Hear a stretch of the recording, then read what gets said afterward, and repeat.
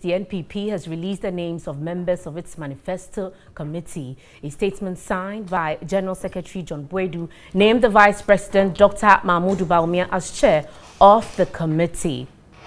Other members of the committee are Alan Kwejo Tremantin, Matthew Opoku Prempe, Ken Overiata, Elizabeth Ohene. There's also Hajia Halima Mahama, Yofi Grant, Yaobuabeng Asamoah, Kweku Ajiman Menu, and Dr. Efriye Akoto.